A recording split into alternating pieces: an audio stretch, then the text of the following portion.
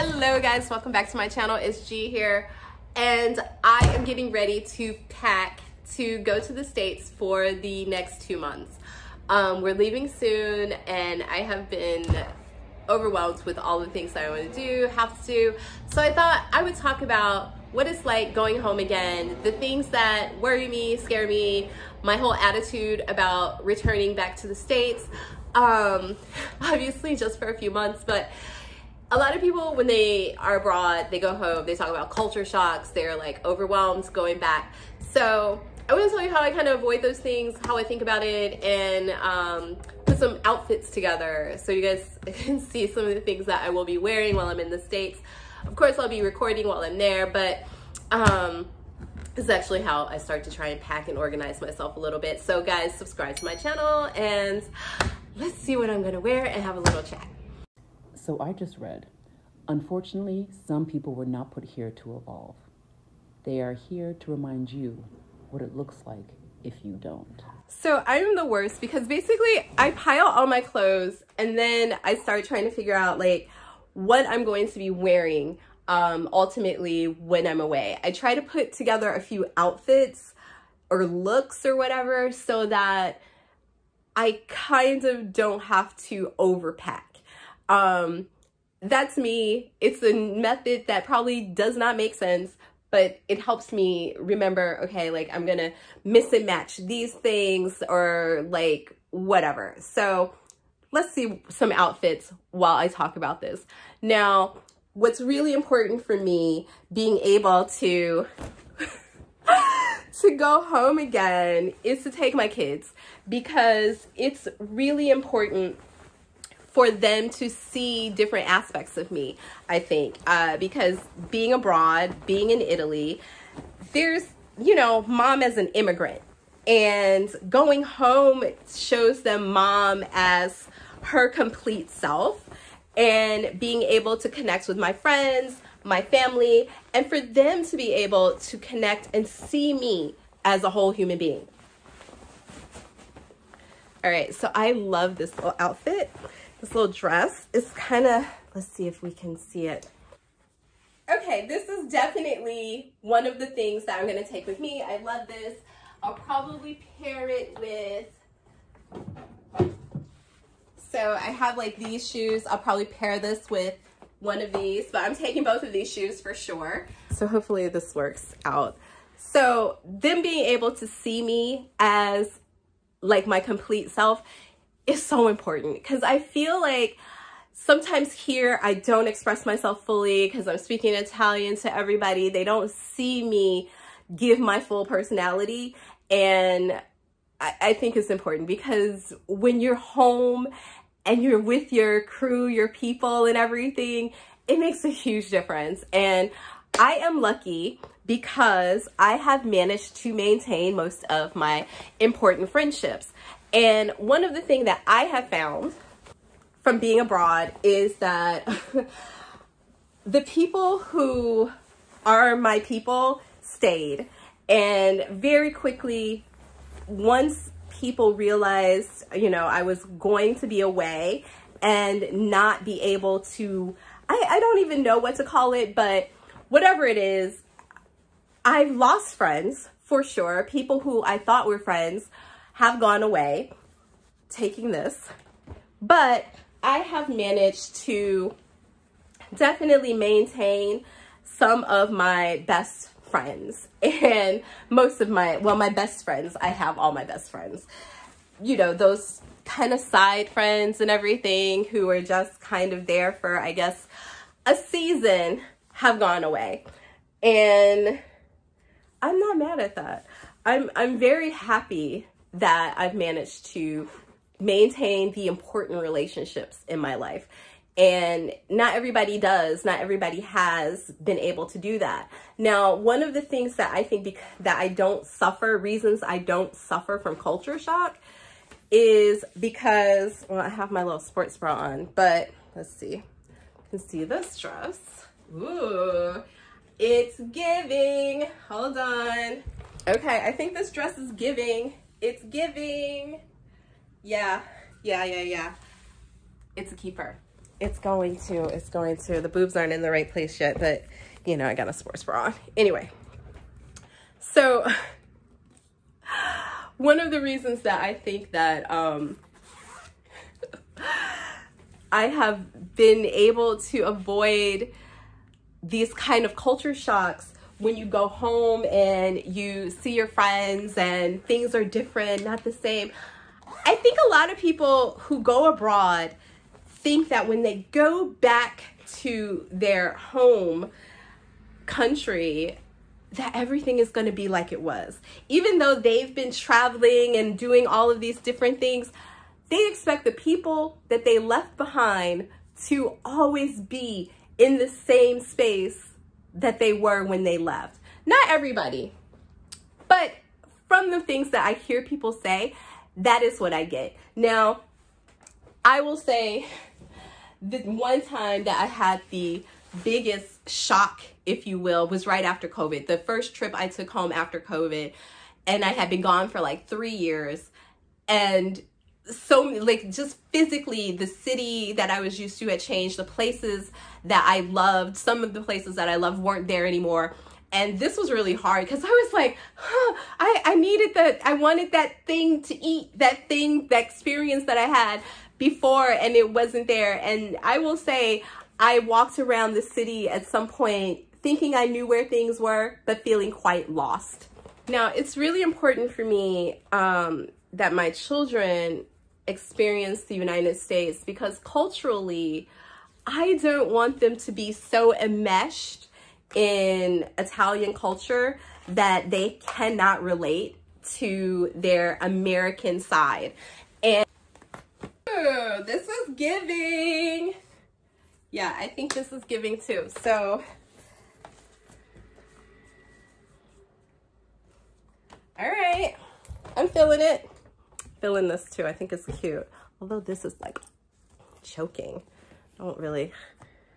This might be a problem for me, but it's cute. I like the color. Okay, so what I have learned to do,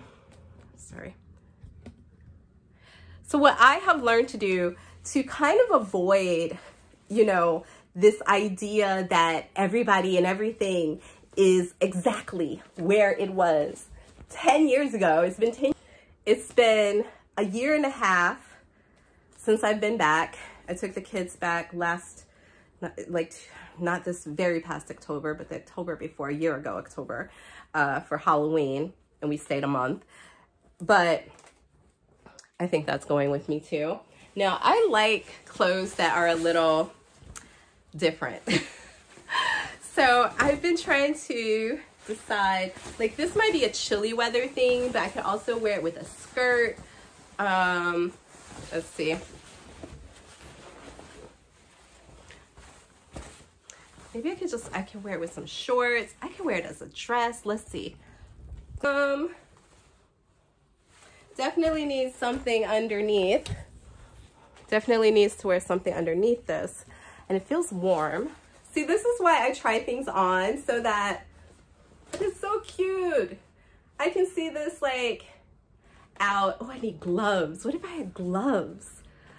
Like fingerless little wristlets. That would be cute with maybe a skirt. Not this skirt.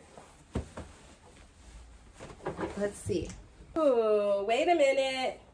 This might be cute with this skirt. You guys got to tell me what you think of this. this little look. But I'm thinking jeans could be better. I'm thinking jeans might be better, but this would be cute, I think, some kind of way. So how I avoid dealing with the idea that everything should be the same is really like just being open when I go home. I try to listen to my friends. I try to not be too pretentious about what I've become used to someplace else. I think one of the things that I find frustrating is like people go back home and they're like, oh, it's so much better. This type of thing is better where I just can't. Go back there. Go back to wherever you came from then. I think that a lot of times when we go through these transitions, we think that we've evolved into some higher being. And the truth is, You haven't. You just went someplace different and you assimilate it to something different. It doesn't make it better all the time. And I think a lot of times when people are abroad, they have to believe that everything that they experience in their, you know, adopted country is some sort of king of everything. Now, I don't try on everything, just some, I just have to do a few looks because I want to make sure that I'm not crazy for the ideas that I have for an outfit. Sometimes I'm not, I don't know. So I've been wanting a blue jean like thing to go with this, but anyway, I couldn't find any proper blue jean thing. So I found this thing that looks like blue jean. Oh, I feel like a princess. It's giving princess. I think it's giving princess or tragedy. I don't know. My room is a mess. That's like my partner's mess. I just can't deal with his cleaning up after him. Anyway, so I feel like I'm so excited when I'm going to be documenting a lot of the things that we're doing and everything. It's just going to be me and the boys, and I don't mind traveling with the boys by myself. They're actually, when we went before, they're great at traveling and kind of like adapting and rolling with the punches. So much so that I think I can do that all the time with them. What does this look like? Let's see. Oh, this is also not bad. Maybe with a belt. Maybe with a belt, I could do this too. Anyway, you guys gotta tell me if you see something that I'm planning on packing that looks terrible. Let me know, because you won't hurt my feelings. I'm really not that sensitive. Obviously, if you're on social media, you can't be too sensitive. But I think that whenever I go back, I make the biggest effort to listen, to pay attention, and to try and reconnect with the people that I have at home. And I put forth, you know, even though I'm coming from everywhere, I will drive a few hours from where I am to see other friends. And not that I feel like it's my job, but also if I go there, they'll let me stay at their house. So, because it's expensive to go back to the US. And that's why I feel lucky, because I am so far away and I do get to go back at least annually. And most people don't. I was talking to this woman yesterday, and she was saying that she left the States 40 years ago, and she had only been back a handful of times, and she really regretted it because she was so focused on being Italian. And I find that happens a lot with people abroad. They become so focused with trying to assimilate and fit into where they are that they leave so much of themselves behind. And for me, I assume that you didn't like yourself to begin with. And I don't think I had that problem. I didn't have that problem when I left the United States, and I didn't leave because I was running from myself. And I do find that a lot of American immigrants abroad are running from themselves or something or someone that they don't want to deal with. They want to recreate themselves into something else where nobody knows them, and they get a chance to become like who they wanted to be, that they never felt like they could be where they came from. And I never had that problem. I mean, I've gone through my transitions. I've talked about some of the things I've experienced when I was in the States as a child growing up. Those were probably some of my more difficult periods. But once I became an adult and I actually healed from all of the shit that I'd been through, I was completely happy. But I always wanted to live abroad. And living abroad wasn't like this thing where I felt like I needed to get away. Because my best friend reminds me all the time, when I was like 12 or 13 years old, I said that I didn't belong in that country, that I said Italy was my home country, and somehow I'm here. but it is not my home country. Now that I understand Italy and more of like the things, I know that ultimately this is not where I'm going to end my existence as a human being, this human experience. But I do know that I never felt like at home in some ways, not necessarily in the United States, but growing up. And I think that was when I manifested this, when I did want to run away, and I had no place to go. And I manifested this as a little kid that now actually like just transpired like many, many years later. But I think that when I go back, I always feel welcome by my friends, and that is what really makes a difference for me. And I think that if I didn't feel that welcome, it would change for me. And I have my oldest son there. So even if I never had friends anymore, I'm going home to see my baby. I had to put some clothes on. Somebody was ringing the bell. I can't just go in my bralette. Anyway, there are so many aspects of going back home that I feel like I have already started checking myself. Like one of my friends was saying, I was cooking dinner, I was talking to her, and she's like, oh, I want you to cook some Italian food when you come. And I was like, ooh, they're not gonna have the right kind of basil. I bet the tomatoes aren't gonna be good. That is what happens. Like people start thinking like, oh, I can only do it this way or that way because they've been abroad and they've adopted these ideas. And it's just not, like, you just gotta stop yourself from being an asshole. That's all I can say. Is like, stop yourself from embodying an asshole and you're gonna be okay. For me, whenever I go back, how I manage to not feel left out, because I think that's what people start to feel, like they feel left out. All of the things that are no longer. Their relationships are different, even if they're still connected with people. You don't know like you don't have the same level of communication, the same level of connectivity, the same understanding of everything that they're going through in order to be able to just assume that everything's going to be the same. So I try to always just walk in and be ready and open to listening to my friends, to getting updates on all of the things that we can't say because there's a 7-hour time difference or a 6-hour time difference between me and them.